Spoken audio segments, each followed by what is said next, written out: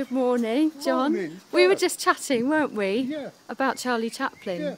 Can you tell me what My you just told me? grandmother knew him. Yeah. Yeah, he used to play with all the kids, and of course in the East End of London they was all a bit rough and ready. And what did your gran have to do with Charlie Chaplin? Well, they lived near each Yeah. other. Yeah, and they all used to go. One story she always told me is when they all used to go swimming together in the Thames. Yeah. Yeah, I mean it's thought of for nowadays, Yeah. but if you didn't go in the water with him, they used to say it's because you had dirty drawers on. Thank you very much.